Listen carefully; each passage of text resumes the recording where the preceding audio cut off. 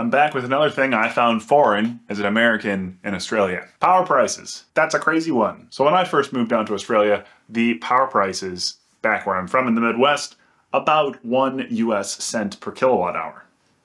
Not so bad. That was more than 5 years ago now. Come down to Australia and the prices are more like 45 cents per kilowatt hour. Now that is in Australian cents, or dollary-doos, or whatever you want to call them. So if you want to look in US, that's about 29 US cents. So we're talking from 1 cent to about 29. That's not great. I found that quite staggering. So the prices are crazy high, and maybe it's because where I'm from is predominantly nuclear, and Australia hates nuclear. I don't really understand why. Probably because it's scary, right? It's scary. So there's been, what, 3 nuclear big accidents? So since I've been away from the US, it's been eye-opening to me to talk to people because they love to talk about nuclear, or I do. And I like to ask people why. Why is it like this? How did it get like this? And when it comes to nuclear, you have to think of it like a plane crash versus driving a car. You're considerably more likely to die in a car crash, but man, plane crashes are super scary. And I think that's the best analogy that I've ever heard when it comes to nuclear and coal, because coal actually has more deaths per terawatt hour produced than nuclear does.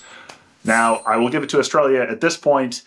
It will take them at least a decade, probably more like 12 years, if they really wanted to build some nuclear, to even have 1 nuclear plant. They're very behind, and their first nuclear thing is going to be a submarine they bought from the US. Now, the US gets a lot of their uranium from Australia, so that's a weird one. I'm just going to leave that one there.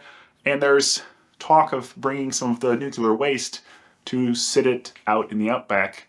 And again, I find this quite interesting because now you're giving the natural resource to someone else and taking the waste and not really getting much benefit from the natural resource. Now, when it comes to this crazy high bill, right? So now we're talking 30 US cents a kilowatt hour down in Australia. The crazy thing is the power networks. I'll take South Australia, for example. So South Australian Power Network, they provide the power, and a third party owns the meters. So it's not the power company that owns the meters, and the company that owns the meters doesn't do the billing. There's 50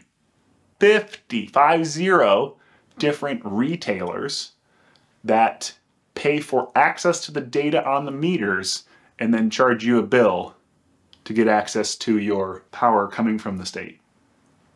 Or I'm sorry, it used to be a state-run power company. It's now private. It does have the state in its name. So basically the state-run power company, and then you got like several middlemen, and you can sort of see why it's so expensive. But how did it get like this? I would say it's sort of the enshittification of public services, breaking things off and privatizing them, and then looking at the politicians that go work at these services afterwards, and then, you know, scratch your head, but you don't really have to because you can sort of see it in plain daylight because it's cool. Rules for thee, but not for me. Is that where things are going here? I'm not sure. Am I way off base? You should drop me a comment because this has been another one of those things that has really made me scratch my head for the last few years.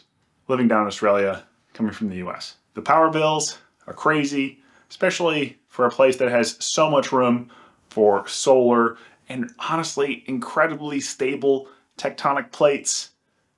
You could do so much nuclear. My craziest idea is probably taking nuclear, putting it near the coast, running desalination plants near the coast, pumping that water inland, and starting to de-desertify Australia so you can have more arid farmland and then maybe move people more than 50 miles in from the coast. A staggering percentage, I think it's above 95, it's probably above 98% of Australians live within only a few miles of the coast.